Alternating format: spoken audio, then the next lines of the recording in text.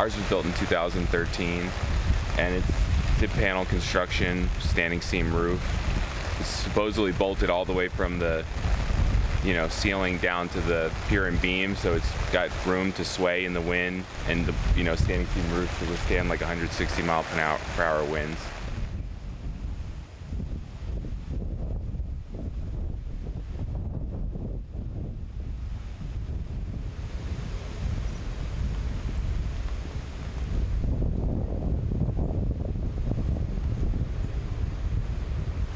Yeah, it's a hard. I mean, it's like obviously a heavy. A lot of heavy feelings, and yeah, potentially scary and dangerous. Definitely losing power, and I pretty much anticipate that we're going to be one of the last neighborhoods to get it back because of the population density.